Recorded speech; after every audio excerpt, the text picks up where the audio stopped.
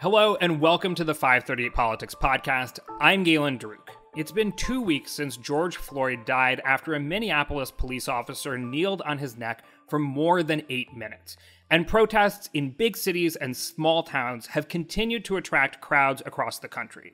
President Trump has so far exacerbated tensions and threatened to deploy the U.S. military to quell protests by American citizens. Now, his standing in the polls and with some high-profile members of his own party are showing signs of weakness. So we're going to talk about how Trump is weathering the current crises politically. We're also going to take a look at the relationship between young protesters and the Democratic Party. Do they support the party or the nominee, and are they likely to vote this fall? And here with me to discuss that are Editor-in-Chief Nate Silver. Hey, Nate. Hey, everybody. Also with us, Senior Politics Writer Claire Malone. Hey, Claire. Hey, Galen. And Managing Editor Micah Cohen. Hey, Micah. Hey, Galen. All right, so before we get to Trump's standing in the polls, which seems like everyone's talking about right now, lots of new polls coming out, we are still in the middle of a global pandemic. So let's take a minute to check in on the coronavirus trends as we've been doing these past, 3 months now. So there's some question as to whether these protests or other activities that are kind of breaking our social distancing will lead to an uptick in cases. Nate, what trends are we seeing generally, and is it too early to tell if the protests are having any effect? So let's start with a general question. Yeah. In general, there is a mix of good news and more challenging news, right? The good news is that we have pretty consistently seen a decrease in the number of people that are dying, reported as dying each day. That has now fallen to an average of about 800 per day. It's higher during the week, lower during the weekends, but 800 if you take a 7-day average. And that's down from around 2,000 at the peak. The other metrics, though, are maybe more in a plateau. If you look at the number of new cases, it's more of a plateau. There are more tests being done, so the positive test rate has fallen slightly, but not by much. And it's very regionally dependent. Where in general, some regions that did not get hit hard before. So for example, one state that looks pretty bad right now is Arizona. Didn't have a bad first wave, if you want to call it that, but clearly cases seem to be increasing in Arizona. The South, for all the scrutiny on the South and the media, actually the South did not have very bad outbreaks before, but now you do see some states where things seem to be growing. You can get in lots of debates about exactly which states are in which categories, but if you take the region as a whole, then cases are growing a bit. Positive tests or the positive test rate's constant, but still some metrics like hospitalization seem to be increasing in some states. So the problem, though, is all this data is backward looking by a period of a couple of weeks. And so, we don't really know yet what effects the protest will have, and the protests come at a time when there are much broader reopenings. I'm not sure if on this podcast, but certainly on my Twitter feed, I warned people a few weeks ago about, hey, look, what Georgia and Florida are doing now is a few things are opening. There are not many customers yet, and people are being very careful. We're now in a much deeper phase of reopening where many things are reopening. People are trying to live life back to normal, both in red states and in blue states to some extent. On top of that, you have the protests. So you have a lot of stuff going on. People are now kind of trying to get back more toward normal. Even New York City is reopening in a very tentative way today, but within 2 weeks, I think restaurants in New York might be open in the city. So yeah, we are going to get a lot of data on how much different types of events affect transmission. But there seems to be more fatigue with social distancing. There's anecdotal accounts about fatigue with mask wearing even. So, look, if you're just purely backward looking and ignore anything else that's happening, then on balance, you might be somewhat optimistic. But the problem is there's there's uncertainty here, but the basic math is that if people are engaged in activities that don't involve distancing, then those are all threats to start increasing transmissions again. Yeah. All right. So again, as we say often when we check in on the trends in coronavirus cases and deaths, we'll keep tracking this and we'll see what happens going forward, but a good marker to put down there to understand how all of these things are affecting. Yeah? Let me add one more ingredient as a show that covers politics and covers the news. The mere fact that all of a sudden there isn't as much focus on COVID could also potentially affect people's behavior. You know, I don't want to get too much into the politics of how kind of public health people have messaged around the protests, but all of a sudden we're seeing a message now about like harm reduction or balancing risks. And it's kind of different than the distance, very consistent message we'd heard before. And the mere fact that, you know, we're not talking as much about COVID could affect behavior too. And that people could just, you know, look, there are a lot of countries around the world where the U.S. obviously did not do a great job in our lockdown phase. There are other countries that did maybe worse, and where cases were actually still growing, and they're opening up also. So it's just a matter of like, people I think have decided that like we're doing 2 or 3 months of this, and then we're kind of done. But there is definitely like a fingers crossed nature to this. The reaction to reopening on the liberal end of the spectrum has obviously been, I think, more cautious. Like even if you look at like the Democrats, right? They're nervous about doing their convention, whereas Trump is, you know, looking to leave Charlotte because he wants to have an in-person convention. And then obviously, you know, I think people on the left end of the spectrum are probably more often at these protests that are happening this week. And it is, you see the real discomfort with public health experts giving a full-throated, like, don't go out to these protests, right? Because you have, you know, you'll have a lot of people, you know, people of color who are in public health, who are medical professionals who will say, well, I'm weighing the choice here, and I say that the threat to my safety is police violence, and I understand that there's also this epidemic going on. But it's a really tough conversation to have as a public health expert, as a medical professional, as a person going to the protests. And I'm not sure how people are reconciling it. I think in some ways people are kind of saying, these are the hierarchies of my this is the hierarchy of my needs, and I think that I am in more danger from the police than I am from coronavirus. It's also complicated by the fact that, as we all know, COVID has, you know, there are higher rates of mortality from COVID among, you know, Black communities, the Latino community. So that makes it all the more complicated. I mean, look, I've heard a lot of criticism from public health people about, oh, people shouldn't be playing armchair epidemiologists. I think there are a lot of public health people who are playing armchair moral philosopher and armchair sociologist and armchair political scientist. And they would be better off just talking about what are the risks, right? The risks are that if you go outdoors, it's good. Outdoor activity seems to spread it less, and people are mostly wearing masks, and that's good. But screaming and shouting can cause issues. Some people are not wearing masks, a few.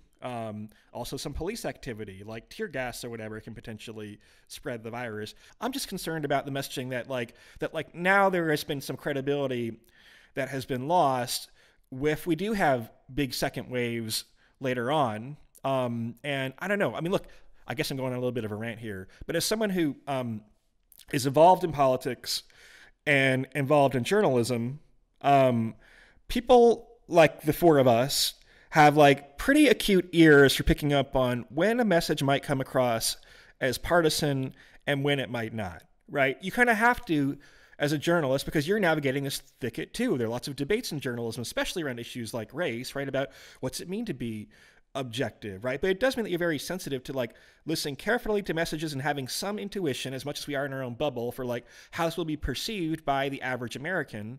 And my intuition, it'll be proven right or wrong by the data later on, is that the average American will detect some inconsistency in the message, or at the very least detect mixed messages and be a little bit confused by this. And I think there could have been ways to phrase things where, you know what, I actually don't care that much about your opinion about the protests.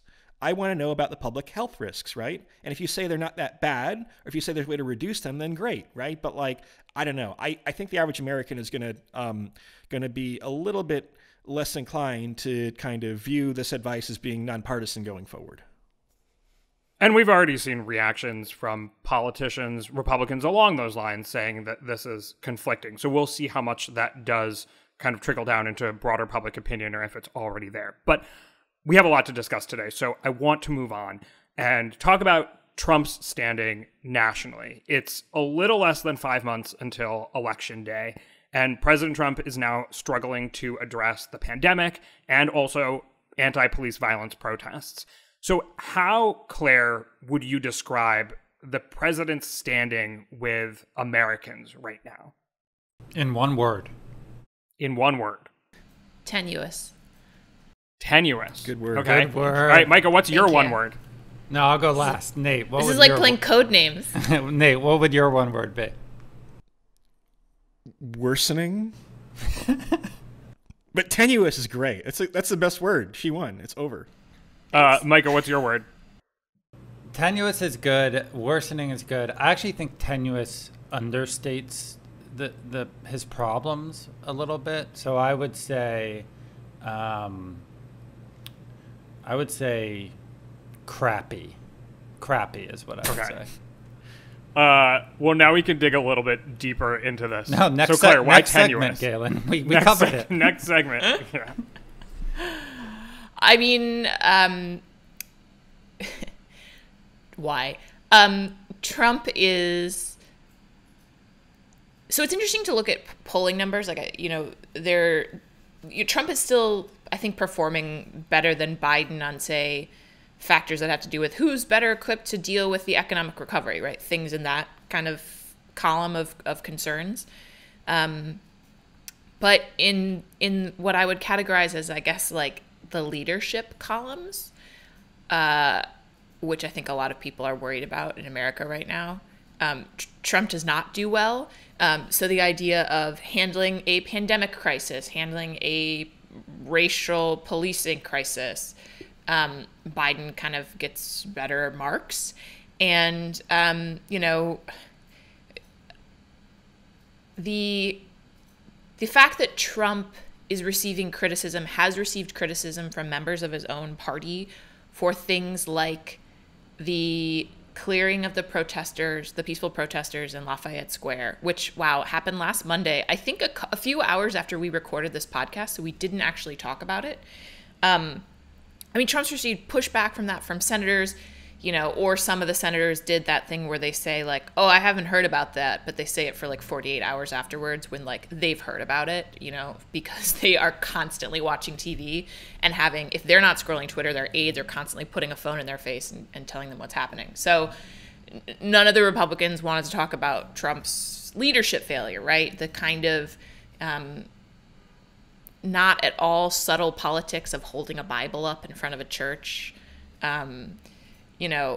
Just really, really clumsy photo ops. And it's interesting because I was talking with someone about this the other week who's, a Republican. And he said, the Republicans are good at image making, right? Which is why I think this is so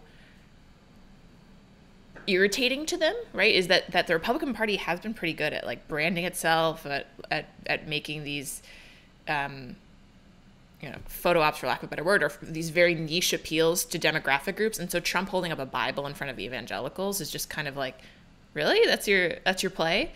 So I think it's frustration with Trump for his lack of leadership. And that's kind of how I would put it down. He's still doing okay on the economy parts of stuff. And, we're seeing a little bit of a recovery, or let's not go too far.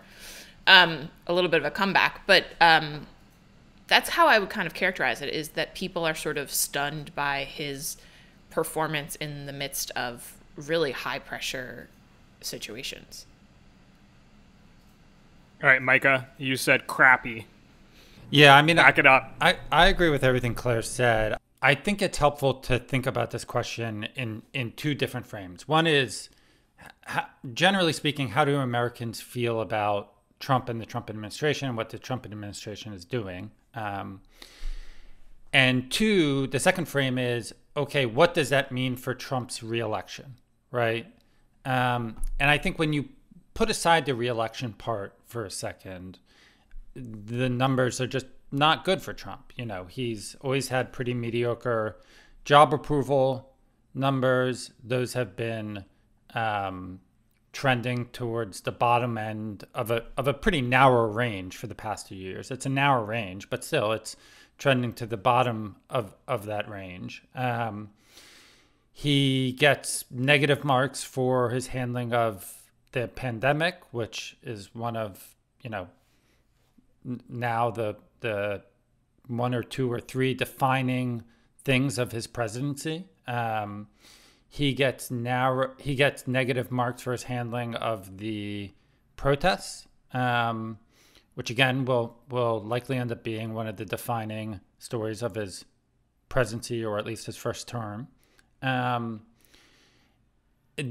Claire said, the only area which he gets okay marks is the economy. And if the economy doesn't improve for a sustained amount of time, you would think that would change. I don't know that it will, but who knows?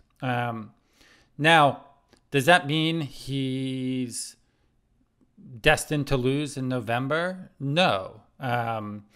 Because of the structural advantage Trump is likely to get from the Electoral College, and because things can change, then Trump could win. But like that fact, if Trump right now, let's say Trump versus Biden polls show, a few polls recently showed Biden up by like 10 or something, right? High quality phone polls, right? If this race oscillates between like Biden +4 and Biden +15, that would be reflective of a country, and I'm not saying it will, but that would be reflective of a country in which Trump is net unpopular, and a lot of people think he's doing a bad job on a lot of things. But Trump can still win at Biden +4, right? Trump can still win even at Biden +5, maybe 6. So it's like... I mean, can versus likely are different things. And there is some evidence that, like... He can. Agreed. Nate Cohn just tweeted this. Some of Biden's gains are actually with these kind of marginal white voters, actually, and that maybe actually that might tend to close the Electoral College gap a little bit. I mean, it's possible. Is there a world in which Donald Trump loses the popular vote by 5 points and wins the Electoral College? Yeah, but he'd be a pretty big underdog with a 5-point margin. So I want to be pedantic here. Yeah, I mean, on top of that, we also saw polls come out this past week, for example, from NBC, the same one that said 80% of voters say things are out of control in the U.S. I know that was a big headline. Also showing that Biden leads by 8 points in the battleground states. So it's not just like, oh, nationally he's leading by 10 or even double digits. But in the battleground, it's still like a 2 or 3 point race. It seems like the battleground states are also following this trend of Biden increasing his lead, right? Yeah. The battlegrounds always follow the overall trend. That's kind of not the point. The point is, how out of whack are they with the national trend? Right now, we don't have our polling averages up, so I don't want to say like what the exact state of the race is, but I still think it's a safe bet that Trump is. Let me put it this way, actually, because maybe Biden has made gains with some of these groups to lessen the Electoral College advantage. I totally buy that. I think it's more likely that when Election Day happens, Trump will have an Electoral College advantage than Biden will, which is only to say that oftentimes I think when people talk about how Americans feel about Trump, they do it in the context of the election. And in the context of the election, that skews the conversation because likely voters are more right-leaning than registered voters who are more right-leaning than adults. And the Electoral College, we think, is more right-leaning even than likely voters overall, right? So that's the only point I was making, is that to me, the data is pretty unambiguous that a majority of the country thinks it is out of control, as you said, Galen. But that doesn't foreclose Trump winning re-election, basically. Does this seem like, as people are asking, is this a turning point? Does this high watermark for Biden, is it a new high watermark? Does it show that he's picked up, support from people who he didn't necessarily have a few months ago? Like, is this moment changing the fundamentals of this general election? Well, I think it's changing. It remains to be seen what we'll say, in late October, what the election has been about. But it seems like the election is starting to be about crisis and how leadership handles crisis. So kind of the classic understanding of what a chief executive, a head of state, is supposed to do is sort of be this, port in the storm. And that could change. I mean, Trump obviously wants it to be about an economic recovery. We'll see what happens with that. I think, obviously Biden has to walk a line where he doesn't get painted as Biden doesn't want the economy to come back because he doesn't want Trump to win, right? Like that's, which, you can already see that coming out a little bit from the Trump campaign. But I do think fundamentally right now it is kind of a leadership election.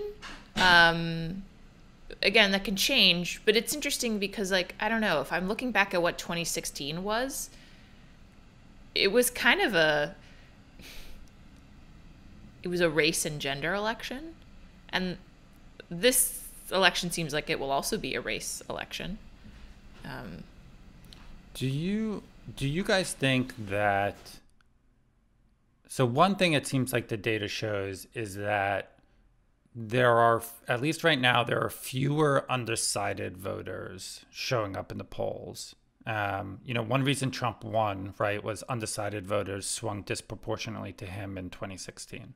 There are fewer undecided voters in the polls, and Biden is pulling at a higher, forget his margin against Trump, he's pulling at a higher share of the vote than Clinton was at this point. I think our friend Harry Enton wrote about that. Is that significant? Do we think, like, part of me wants to say, I think we've learned that Biden has a higher ceiling than Clinton did, maybe due to all this turmoil and crises hitting the country, maybe due to gender. But have we learned that? I mean, so yeah. I mean, look, I am inherently worried about talks about ceilings and floors and what that means. But it's definitely relevant that Biden and Trump have fewer undecideds than Clinton and Trump had in 2016. It was not just undecideds, by the way, but also you had a Gary Johnson vote that was actually pretty sizable and some Jill Stein vote. So, yeah, I mean, having, being ahead 50 to 43 is a lot different than being ahead 44 to 37, which is kind of what we often saw with Clinton.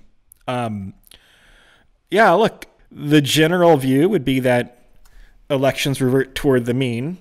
It's a little hard to know what the mean is in a country where, I think kind of objectively speaking, there's a lot of disarray in the country right now, right? So in the economy, although I actually got surprisingly good jobs numbers on Friday. But still, I don't know. I mean, look, if you had an election today, then the polls say Trump would lose in a landslide, right? Now the polls can be wrong.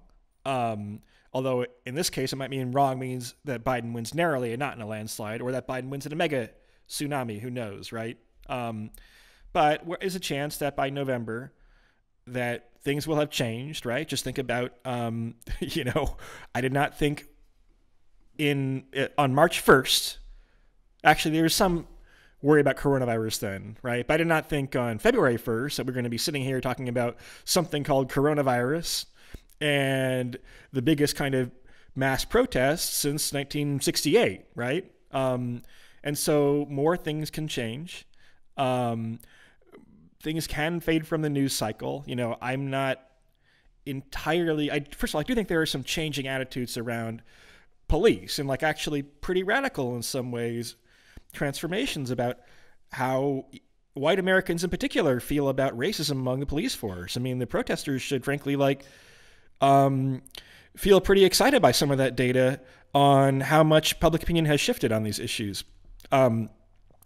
With that said, there is the example of like when you have some mass shooting where support for gun control goes up for a while, and then it kind of fades and has a half-life and it kind of fades from the conversation over time, right? So I don't know that that these issues are going to be completely top of mind for voters in November. I mean, you would think COVID would be, unless it kind of, because it doesn't seem like it's just going to go away. I know of no epidemiological model that says it's just going to disappear spontaneously.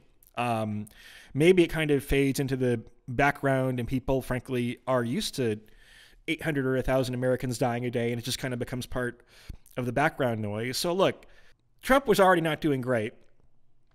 And the two biggest issues are things that he gets very poor marks on. And frankly, I think he's kind of not handled very well. I understand why Americans don't like his COVID response. And I understand why even before anything else, right, there was already great skepticism about how Trump would handle issues related to race relations. It was already like his worst polling issue, pretty much. Yeah.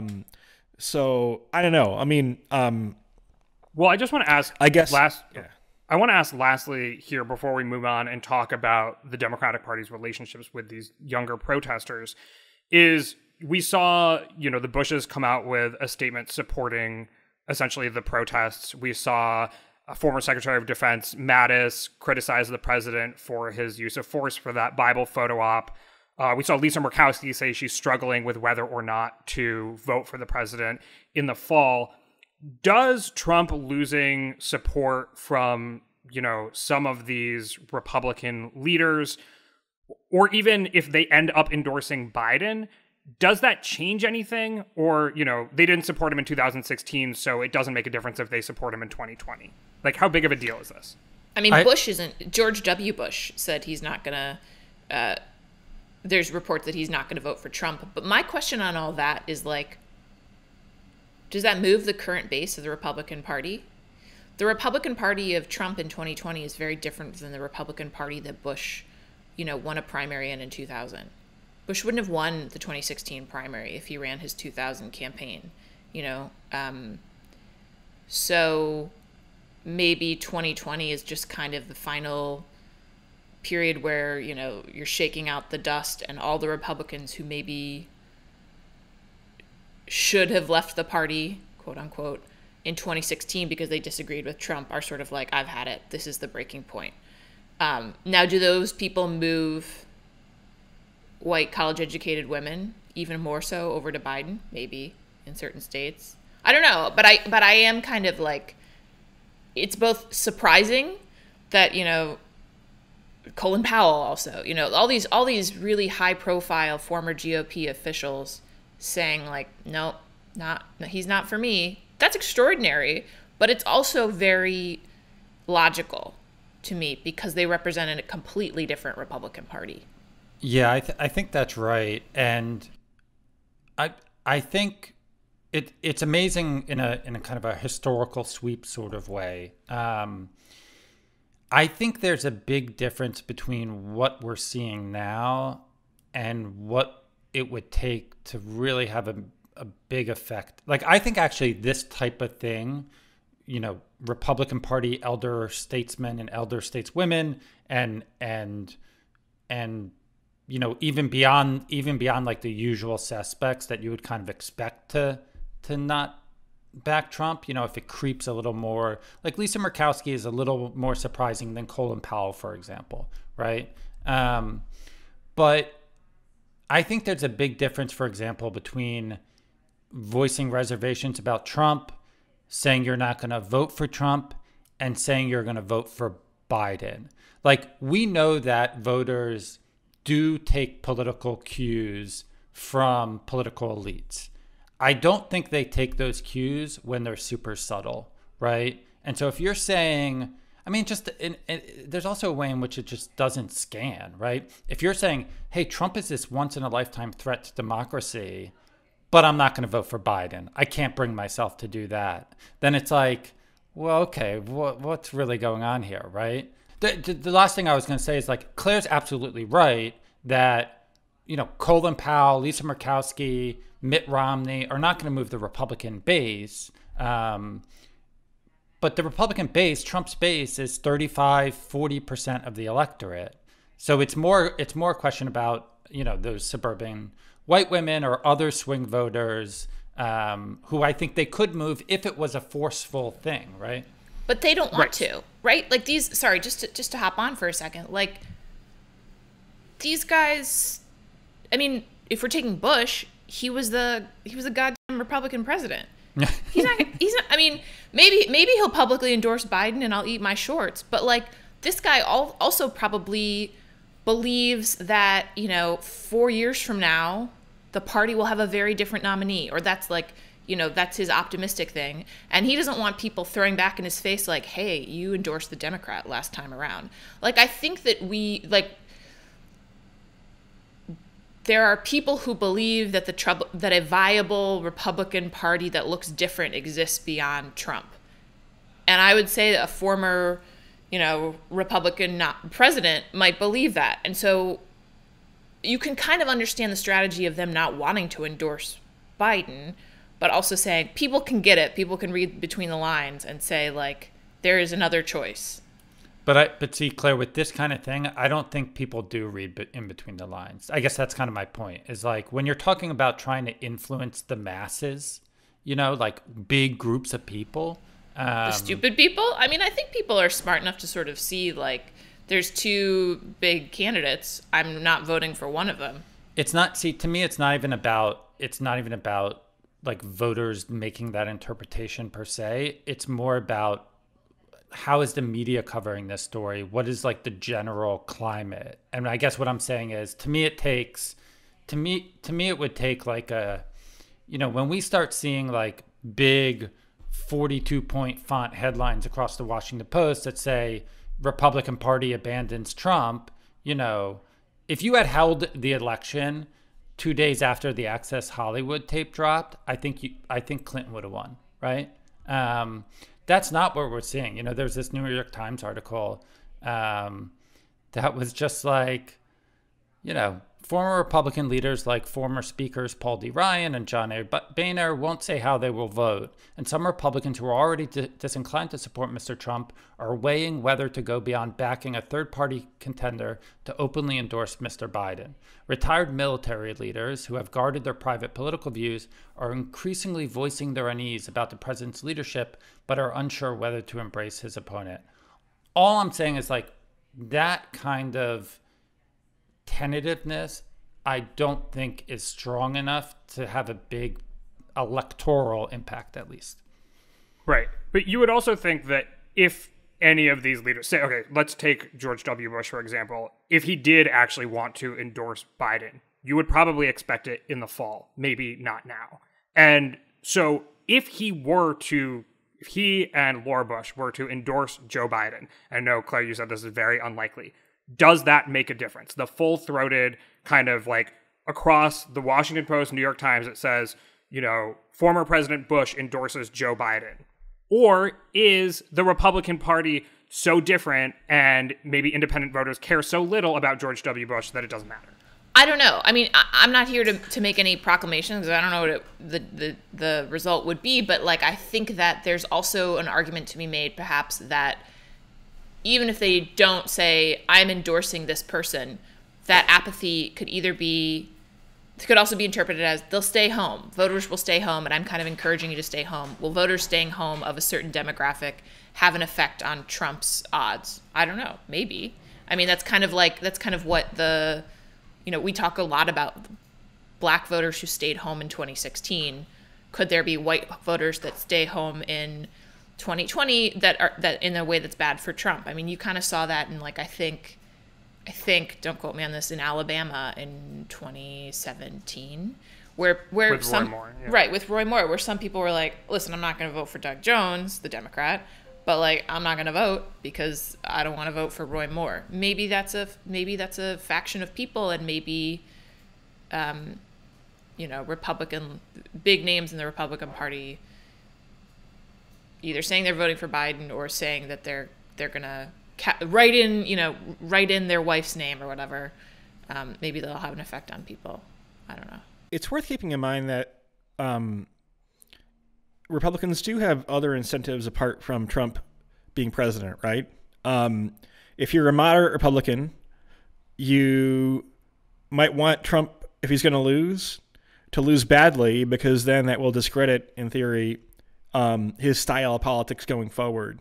You also have races for Congress in both the House and the Senate are competitive this year. And so you could kind of, like a Democrats for Nixon thing, see some Republicans break with Trump as a way to save themselves and try to save the Senate, or at least prevent Democrats from getting gigantic margins where they can do all the public policy stuff that Republicans really don't like. So you could get to a tipping point where Trump is seen as a lost cause, and then they want to kind of keep pushing him downward. That's not crazy. I don't think we're there though now in June. Let's move on and talk about how young people are thinking about this fall's election as they head out to these protests. Young people have been showing up to anti-police violence protests in large numbers, which is, as we've been discussing, a largely left-leaning crowd. But former Vice President Joe Biden didn't do well with young voters during the primary, and Democratic Party leaders like former President Obama have really been urging protesters that they also have to vote if they want change. So kind of taking this something of like a conflict or a tension between Biden's appeal with older voters and the more establishment part of the party, or more moderate part of the party, and all of this energy amongst the more progressive side or the younger part of the party. How do young people right now view the Democratic Party and its presidential nominee, Joe Biden? Tell us what the youths think, Nate.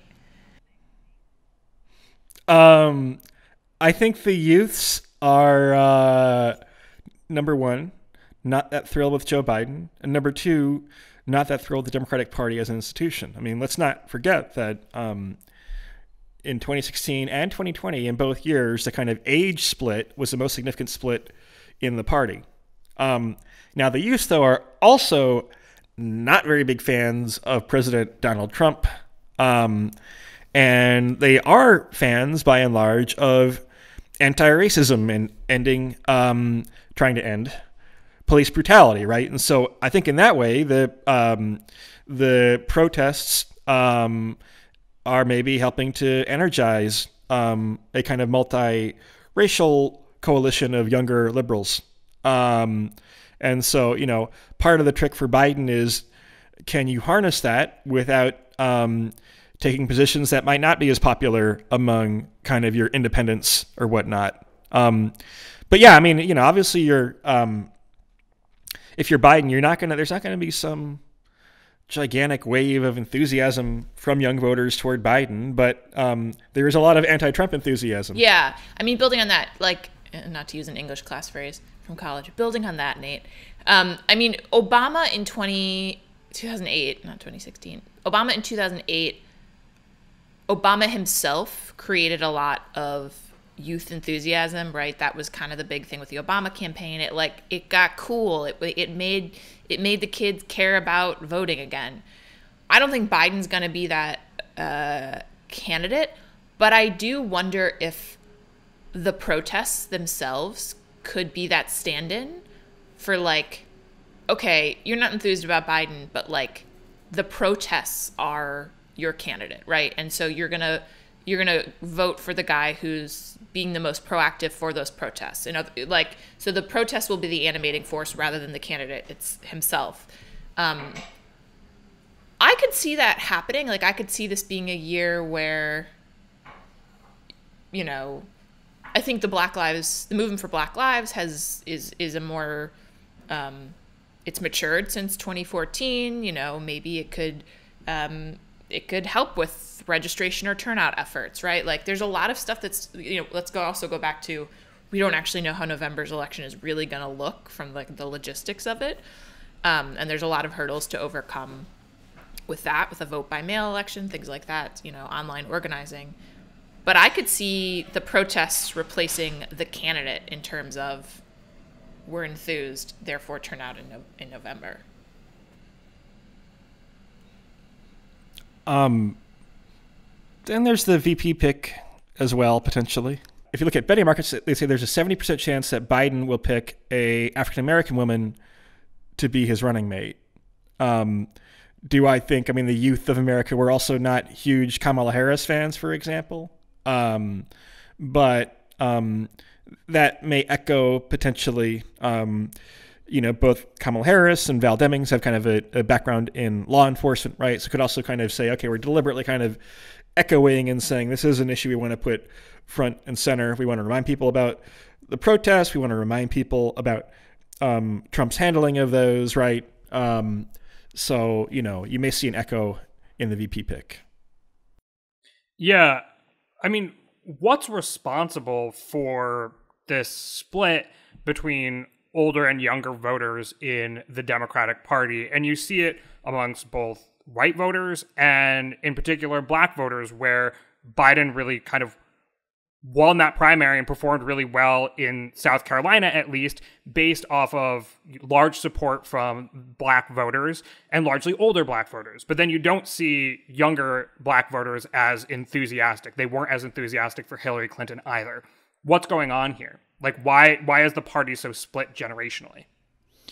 It's a super interesting question, and I'm not you could spend 200 hours, I think, trying to pick it apart. I think one of the premise of your part of the premise of your question, though, Galen, is important, which is like, I do think it's mostly about the Democratic Party, and not about Biden in particular. Like, Biden's basically running about where Clinton did. If you look age group by age group, he's doing a bit better with older voters. To me, one of the and Nate and Claire, I think we're getting at this, but one of the defining differences between young voters and older voters on the left is just their relationship to like institutions and the establishment. And there's far less faith in both of those things among younger voters. Think about, if you're a younger voter, right? You've now seen the establishment, depending on your age, screw up the Iraq War, screw up the Great Recession,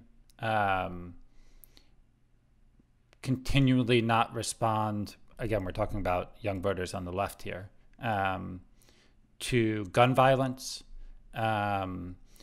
You've seen them continually not respond to police brutality against vulnerable communities. And now you've seen a chaotic response to a pandemic and the resulting recession. It's in a lot of ways, it's very understandable that they wouldn't have a ton of faith in like Nancy Pelosi and Steny Hoyer, right? So that, I think, is one of the big differences, is just like young voters take it far less for granted that the people in charge have any idea what they're doing. Yeah. Who can blame them? No, right. Yeah. And the fact that, like, you have, for younger people, you don't have the income growth that you used to, right? Totally. So it's tricky. People have been writing those stories about the, since like 2008, 2009, have been writing the stories about like the millennial generation, and now I guess Gen Z will never be able to build up the wealth of, Gen X slackers, whatever it might be. And like those stories have been like a solid genre of media coverage for the entire decade I've been in media. Yeah. So, is it fair to say that this is different? Like, do young people always disengage from the voting process and like show up in smaller numbers to the polls? Or is there something unique going on here that hasn't happened before? I think it's pretty normal for young people, not to turn out in that big numbers, and also for them not to like the establishment. And, thank goodness for that, right? Imagine how sclerotic the establishment would be if young people were always like, oh yeah, this seems great, let's keep going, right? So none of this is that different. It did kind of play out in a way that you had unusually large splits within the Democratic primary in each of the last two races. It was kind of ironically around Bernie Sanders, who was no spring chicken himself. But, we should say too, one difference of this first 2016 is that Sanders seems to have a warmer relationship with Biden than he had with Clinton, and has been, I don't want to relitigate 2016, but a little bit less equivocal in kind of endorsing Biden and supporting the Democratic nominee and speaking out against Trump and stuff like that. And so that might be a factor at the margin as well. Sorry, I agree with Nate that for the most part, young voters, not turning it out. Jeez. I agree with Nate that for the most part, young voters not turning out at the rates that older groups do is normal. And also young voters distrusting the establishment, right, is pretty normal.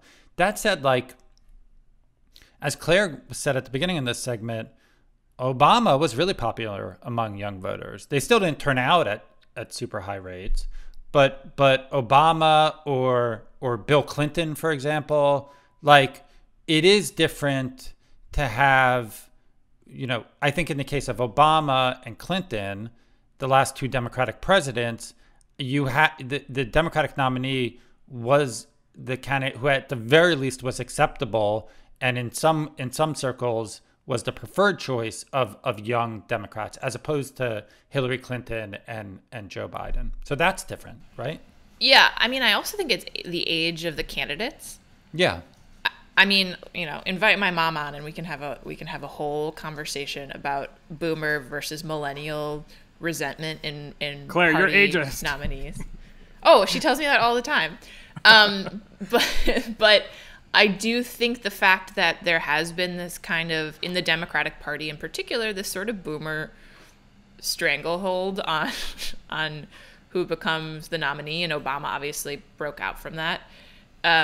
This is not to say that the Republicans are nominating very young people, but I think, people will say, at least they were giving, Rubio and Ted Cruz they had gotten the hype for the 4 years leading up to 2016. Now we all know where that got them.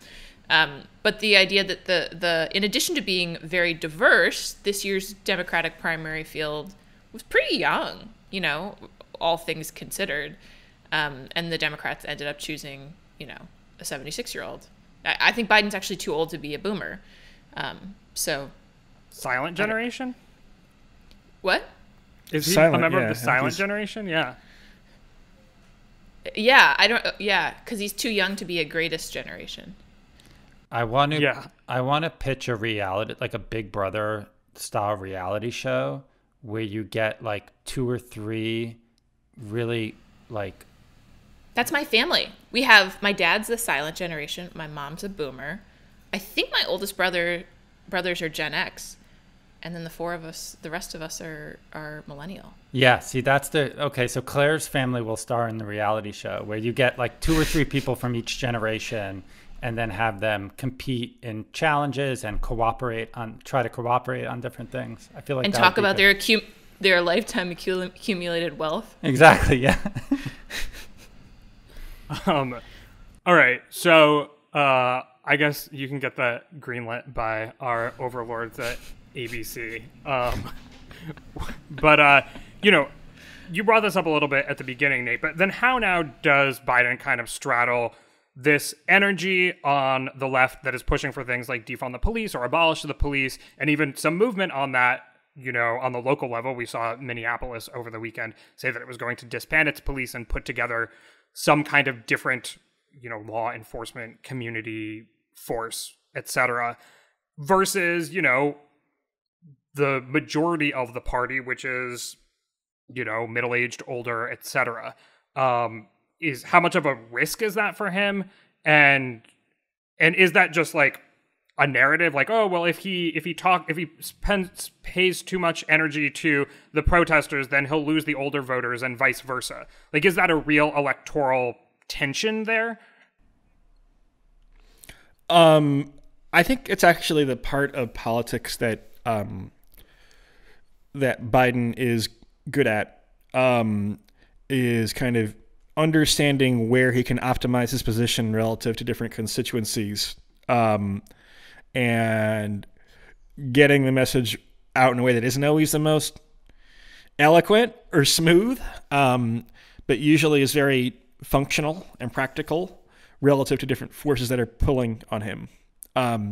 So look, I think Joe Biden will not say defund the police. Probably at some point he'll say, no, I do not believe in defunding the police. I do believe, though, in reforming the police, blah, blah, blah, right? And curtailing the power, right?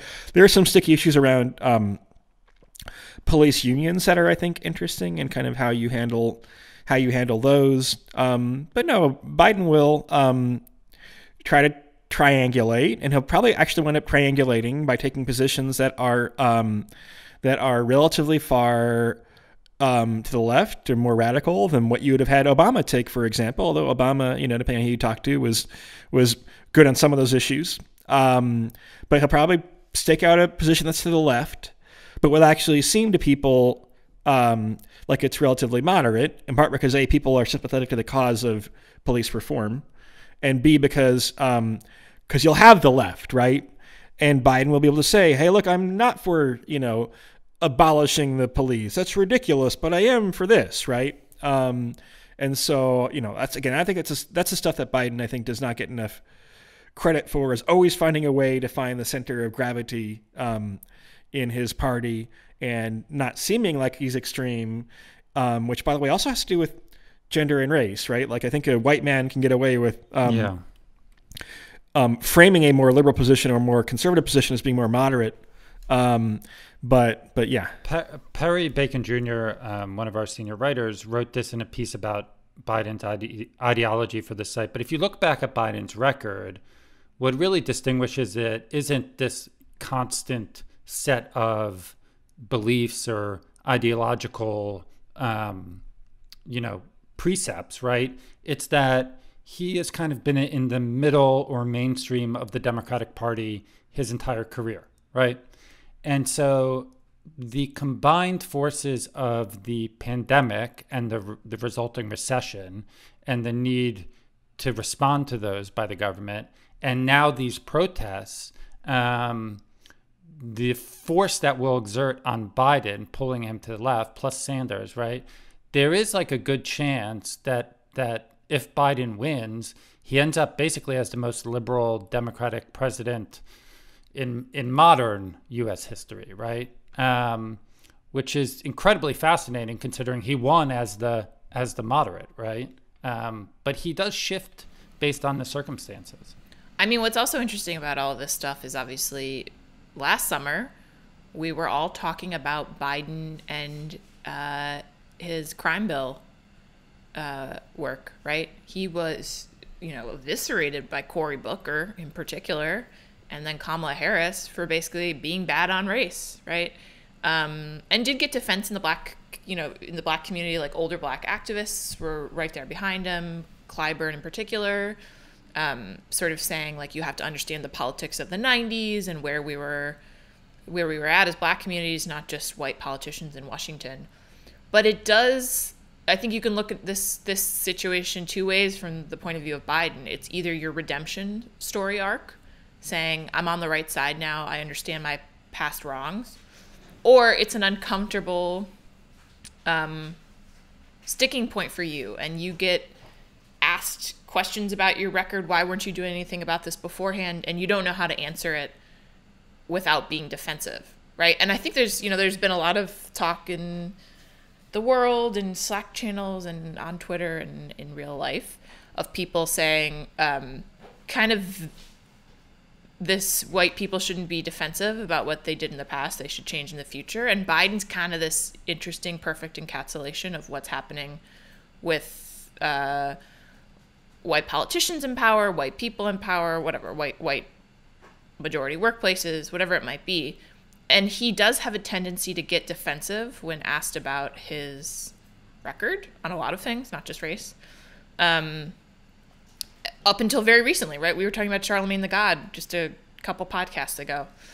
So I am very interested to see how Biden carries on once people ask the inevitable questions about his record on race and crime, and how that's different than maybe last summer, which got pretty, ugly for Biden. So I don't know. It's neither here nor there, but it's just something that I'm certainly watching for in all of this. I mean, one question is, can Trump string together coherent messaging that would try to probe these weaknesses against Biden or not? And the not might be either because there's too much other news or because he's Trump and it's just not something that he's necessarily like physically capable of. Well, yeah. I mean, remember that in 2016, that was a thing, right? We saw ads on social media accusing Hillary Clinton of, super predators. Yeah, exactly.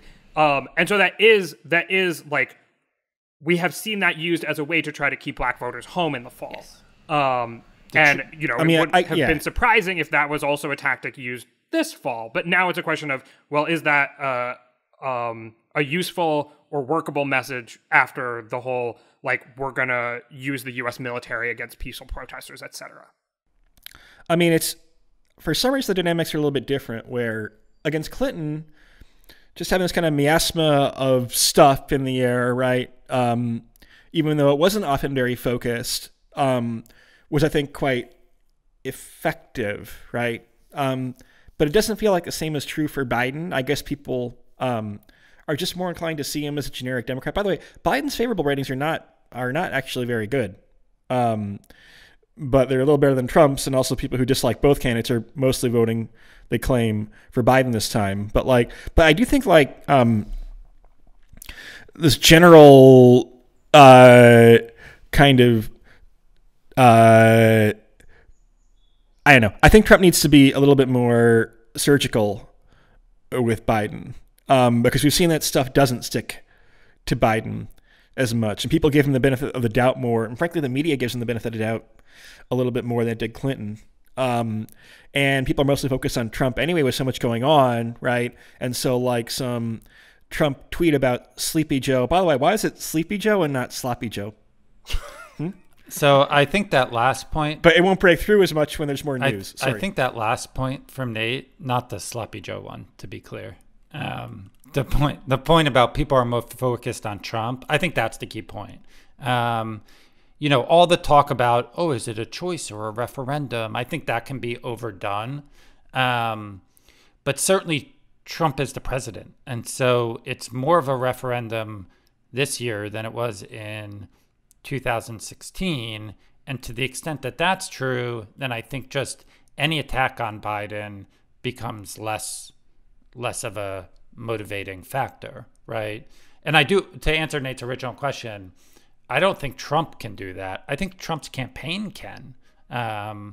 They've shown a pretty smart and ahead of the curve ability to do this kind of stuff. They'll certainly try it and have been trying it. All right. Well, I think that's where we'll leave things for today, unless anybody else has thoughts on Biden's relationship with the youths and how it relates to these protests. He should start trying to play the saxophone. I think that would basically win him the election. Like Bill? Well, fair enough. Yeah. It worked before. Do you know what? This is really random, but just thinking of Bill Clinton. Recently, I rewatched the SNL skit where Bill Clinton goes into a McDonald's on a campaign stop. It is so funny. And it's just like, that's a classic. It's also very evocative because I just have such vivid memories of those styrofoam McDonald's containers. And he's just chomping into them. Yeah. Anyway, go look it up, people. All right. Well, there's your assignment, listeners. Let's leave it there. Thank you, Nate. Thank you, Galen. Thanks, Claire. Thanks, Galen. And thank you, Micah. Thank you.